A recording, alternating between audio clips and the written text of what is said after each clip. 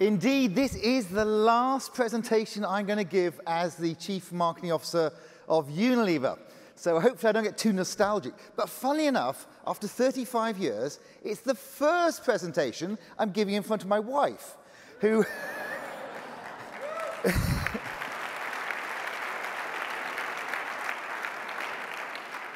So I'm going to be a little bit more nervous than usual because she's going to hold to me account and go back to the kids and say, do you know what? He wasn't that good. So I'm going to talk about a sort of a view of tomorrow, and I thought, what better way than try and pull sort of 3 lessons of my experiences and share those with you. And I thought, the 3 lessons, why don't I take one from the past? Because if you're a good historian, you know that the future is built so much on the past. I'll take one from the present and then sort of one sort of going into the future and share those with you. And at the end, you can like sort of reflect on what are those that sort of really resonate with you and confirm your views. And OK, we'll do more of that. Or maybe there's something I do which sort of challenges some of the things that you're doing right now. And then you can either agree with me or agree with yourself and say he's not quite right. Or maybe there's some new ideas that I share that will give you an opportunity to then think differently about what you're doing. And any of those 3 is sort of fine by me. So let's start off with lesson 1. So lesson 1 for me is all about putting people first. You know, we're marketers, we're advertisers, and putting people first is something I've learned over and over again. And it's understanding, of course, that marketing is all about people. It's about real people with real lives. And that is to say, you know, not consumers, you know, not a pair of armpits in search of a deodorant or a head of hair looking for a shampoo.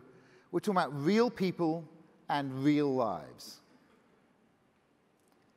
And I think sort of, you know, understanding people and understanding their lives is a great role marketers can do, not just for their brands, but for their businesses. It's spotting trends. It's bringing the outside in. It's bringing the future forward. And in this ever-changing and challenging world, I don't think there can be anything more important for businesses and brands than having a point of view of what's going on in the future. And what it also means is getting out into the world, each and every one of us, as advertisers and marketers, to understand about what is going on. What do people want? What do they care about? What do they need, and how can we serve them better? And that does mean spending real time with real people. Now you're thinking, hold on, here we are as advertisers and marketers, and we're talking about we need to engage with people. We know that. And it is common sense. But I think one of the big challenges of marketing today is with all the complexity of being a marketer, is you have the challenges of meetings and emails. You have the challenges of the whole new complexity turbocharged by technology. And so often I find what happens is the one thing that gets sacrificed is time with consumers and really understanding consumers. And if you're honest yourself, and don't worry, I'm not going to do a Stefan, put your hands up, but if you're honest with yourself, look at the last month. How much time did you spend in meetings? How much time did you spend sending emails? And how much time did you spend with consumers understanding what they want and understanding their lives? Now, I do a lot of country visits around the world. In fact, your president, Antonio Casanova, who runs our business here in Unilever, I was with him a couple of days ago, and his team talking about very similar things that I'm going to talk about today. However, what I normally do, I didn't do this time because it's 4 weeks and it's no more in this job, but what I normally do is I spend the first day with consumers and with the trade. And I go out and I speak to consumers, whether I'm in Brazil or Mexico or Thailand or Indonesia or indeed Russia or Africa. Go out and spend some time with consumers, go out, see the trade, see what's going on, and then join our management team. And on one company, and I won't say which one, but on one I turned up and there was our CEO of the country, surrounded by his leadership team, the board, and he said, well, I hope you had a good time. Now the real work begins. And I said, woo, what do you mean the real work begins? And what he meant was, well, now we're going to do sort of slides with P&Ls and business and talk. And I said, well, that's interesting, the signal you've just given to your leadership team, that seeing consumers and seeing the trade is not real work. And she said, oh, no, I was just joking. I said, well, were you joking? You've got to be really careful. You are the leader of this organization. I made him suffer a little bit. You're the leader of the organization in front of your leadership team, and you have just signaled to all of them that actually spending time with consumers and spending time out in the trade, understanding our retailers, is not real work. And I think as leaders and everyone here in this room, we need to think about this, because how we act and our shadow communicates a huge amount to our teams. And if we don't take this seriously, I guarantee you the rest of our teams aren't taking it seriously as well. So I want to use an example. I said this is one from the past. I used to run our home care business and our laundry business globally. And it's extraordinary because Unilever started as a soap and laundry business. But this business was very challenged back in 2005. It got a little bit lost. In fact, our laundry business was declining, and our household care business was declining as well. And when I joined the business running it globally, I suddenly realized that what everyone was doing, because we were under pressure, is we were optimizing the business. There was lots of talk about where we're going to put the CapEx and what we need to do here and the various parts on the P&L. And we were optimizing our business versus serving consumers. And serving consumers, of course, if you do that better than the alternative, you win through every single time. So I set off with my leadership team then and said, do you know what we're going to do? Is we are going to rediscover what people are doing around the world in a way that we haven't done for a long time, and get up close and personal with consumers, and of course understand our business around the world. But what we're also going to do is really understand what our consumers are using, how they're using, and what they would prefer to do. So yes, up close and personal. Here I am in a Mumbai slum. You can imagine the shock of this poor lady, because at the end of the day, seeing a man on the floor cleaning clothes, but then this strange Western guy as well cleaning her husband's underwear made her feel a little bit uneasy. But the point being is, wherever we were, we got up close and personal. We also went from country to country, and around the world, we went and understood how our products would be used, what alternatives would be used. You can only spend your minute once, so I think you need to spend it wisely. And we spent a lot of minutes, not just going through market research, which of course we did, but understanding our consumers, our products, and their lives. And I have to say, 5 years later, in 2010, this was our fastest growing division. Our household care and laundry was our fastest growing division. We turned the business around. And not only that, to this day, 9 years later, it's still our fastest growing division. So the story that I want to pull out of this first lesson is actually, if you really put people first, it's the best way of getting a growing business to grow faster or getting a failing business to turn around. And of course, I then moved into this job 9 years ago to be the Chief Marketing Officer of Unilever. Now, my second lesson is more of today. That was one from the past, but of course takes through to today. My second one is of today, and that's about being purpose-led. Now, I'm sure there's quite a few inward rolls of eyes. Oh my God, he's going to talk about purpose. Haven't we talked enough about purpose in this industry? Every conference I go to, someone gets up and talks about purpose. And I would argue we're only scratching the surface of purpose right now. We're only scratching the surface. The world is very challenged, and we have another 2 billion people joining this planet. And the role of brands in serving people and helping society and the environment is significant, and it's going to get more significant as we go forward. And it's got to be both brand say and brand do. If it's just brand say, that's greenwashing. And I think what we have to think about is, no, they've got to do something as well. So yes, if you took Dove as an example, Dove is challenging the beauty industry, talking about real beauty, and Dove in its position in the way that it shows the importance of building self-esteem. But on the other side, it is the largest educator of self-esteem in the world. We've already taught 35 million young women about the beauty industry and debunking the myths. So we need to do the say, but you need to do the do as well. And if you do say and do, as people demand more from brands, we will win through. Because the world is full of some fantastically large problems and significant challenges. But this was ever thus. If I took you back to the late 1800s, Lord Leverhulme, starting Unilever, he looked around at the dirt and squalor of Victorian England, and he thought, I want to help these people. And this is before you had McKinsey and EY telling you about purpose statements, etc. He came up with a purpose statement in the late 1800s that he wanted to make cleanliness commonplace. Cleanliness commonplace. And what he basically wanted to do was take soap to the masses. And indeed, he succeeded, because we are still the largest soap company in the world, and he took soap around the world, helping people on a day-to-day basis be cleaner. And I think we, as an industry, need to take on the challenges we see around us right now. So whether this be about water scarcity and products like sunlight that we do, or whether this be, as I say, Dove and debunking the myths around the beauty industry, or whether it be actually just listening to consumers. And this is Ben & Jerry scraping across the social network about people striving for vegan ice cream and looking for vegan ice cream. And indeed, if you haven't tasted Ben & Jerry's vegan ice cream, this is the recommendation you will never regret. It tastes absolutely fabulous, serves the purpose of vegan ice cream, but it has you all enjoyment of an ice cream as well.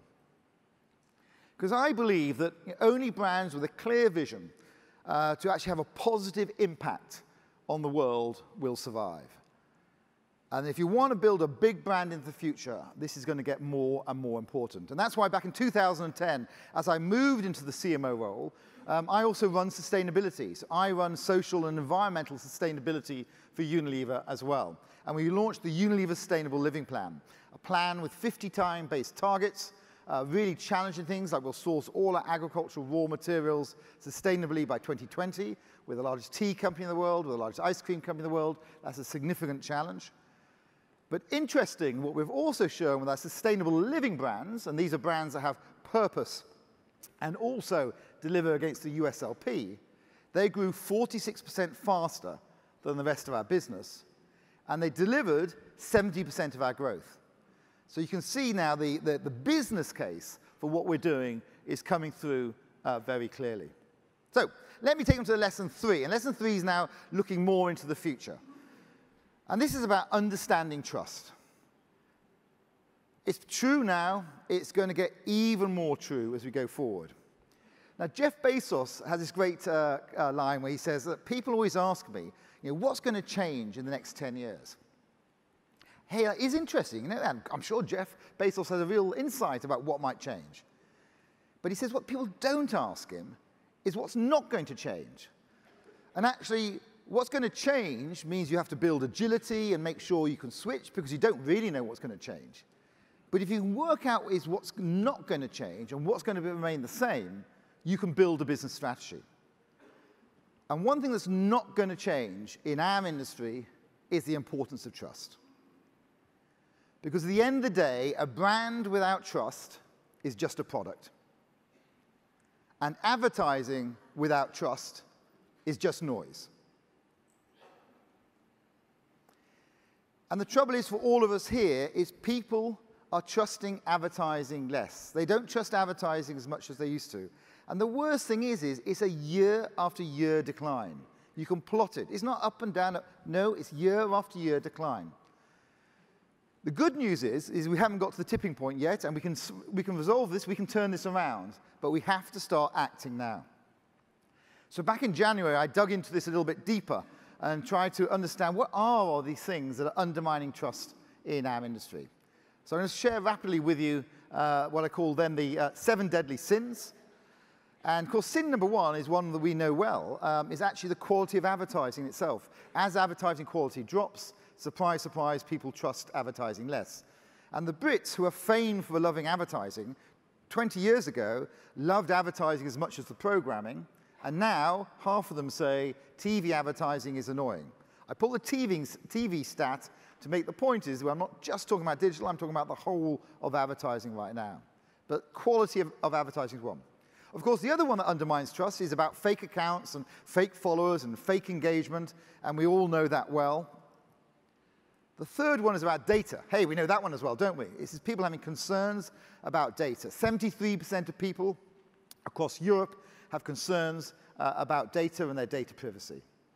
Fourth one, again, you heard this mentioned a little bit earlier by Stefan, is about advertising turning up in the wrong place and being seen to fund bad activity. Fifth one, fake news. Fake news is a huge underminer. It was the Collins Dictionary word of the year recently, and the amount of search going on about people trying to understand about fake news is going up. And then this one's a curious one, personalization, because, hey, wasn't this the thing that was going to meant to be great about digital advertising, is we were going to crack this one. And I honestly believe we will. I think personalization is going to be a huge opportunity for the industry. But the challenge we have right now is we're doing it badly. And in doing it badly, we are undermining trust. And last but not least is just good old bombardment. So we now have another 3 hours of media time a day, thanks to the mobile phone. That's, of course, when you're commuting, and indeed when you are going in between places, you can go on the mobile phone, and that's more media time. And of course, there's office time. As we were chatting with Antonio in the office earlier this week, you couldn't, 5 years ago, go into the office and put a television on your desk and start watching television. Your boss would notice that. But indeed, you can pull out your mobile and have a quick look at Facebook or buy something on Amazon. And of course, that's increased people's media time. But in that, we're bombarding people, apparently about 10,000 messages a day. Now, you don't see 10,000 messages a day because you're brilliant at screening it out. And then you're brilliant at screening it out, which is, of course, a big challenge to us in the ad industry because we need to get through that. So bombardment's another area we need to address. And now I'd just like to go a little bit further and focus on online advertising. And the reason why is at the end of the day, this is the area that has least trust, and this is the area which is growing the fastest. So we're moving more advertising into online, and that has some of the biggest challenges right now. Now, of course, this is an area I've talked about a lot over the years, about cleaning up the digital ecosystem. I first of all started talking about the 3 V's of viewability, verification, and value, and very much focused on the industry issues. But as Stefan said, something happened about a year ago. A tipping point happened because this became a societal issue. It's no longer an industry issue. It's a societal issue. And as the advertisers who fund this activity, we need to take our own responsibilities. So February last year, Unilever launched the Responsibility Framework.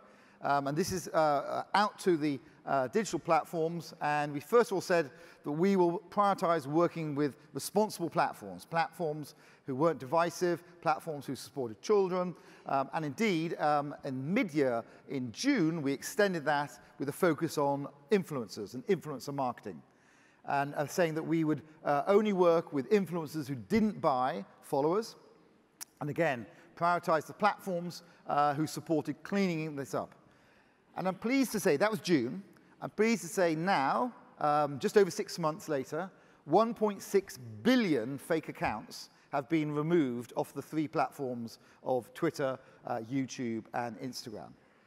So big action's been taken. And I think in probably about another 6 months, we'll be in a very different place for influencer marketing, and we are collectively cleaning up that area.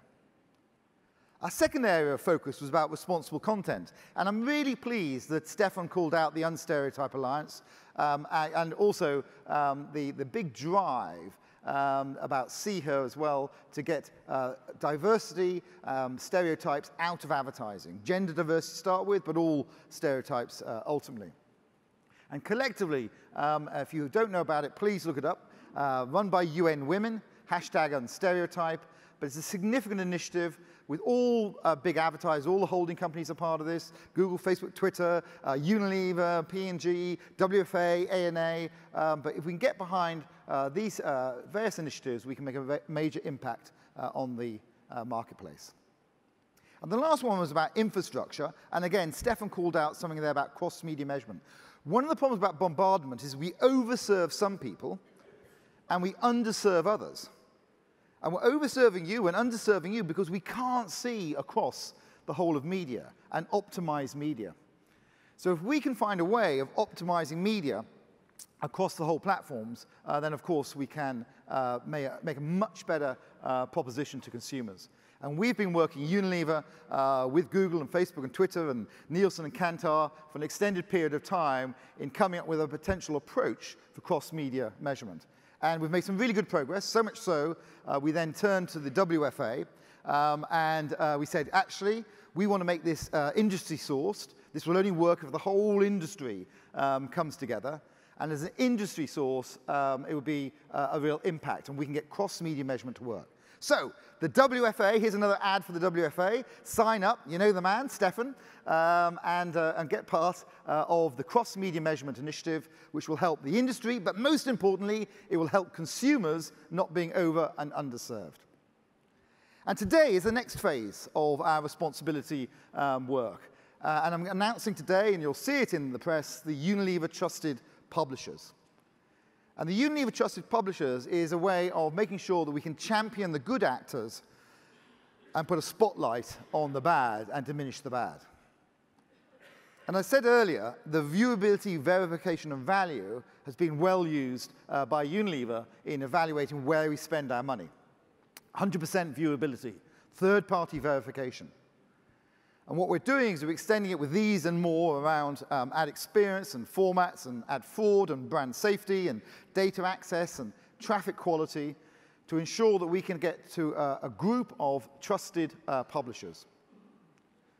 And in doing that, we'll get greater transparency, more effective use of time and money, and better online experience. Better online experience. It comes back again, serving our consumers better. And if we do that, it's been clear for many years now, transparency, more effective use of time and money, and better online experiences will unlock this market. And I believe the Unilever Trusted Publishers, as our next phase in the whole responsibility framework, will be the next step to get us closer to where I believe we all want to be, and that is a better experience for all on the internet. So that brings me to the conclusion of my 3 lessons, really, the things that I've learned. Firstly, put people first. Secondly, be purpose-led. And thirdly, build trust. But they all have one thing in common. It's learning the same lesson over and over again. And it's the importance of people. We as an industry will thrive if we serve people better. And if we serve people better, we can define our future. And I guarantee you it's going to be exciting, and it's very much eagle for the future of the marketing industry. Thank you.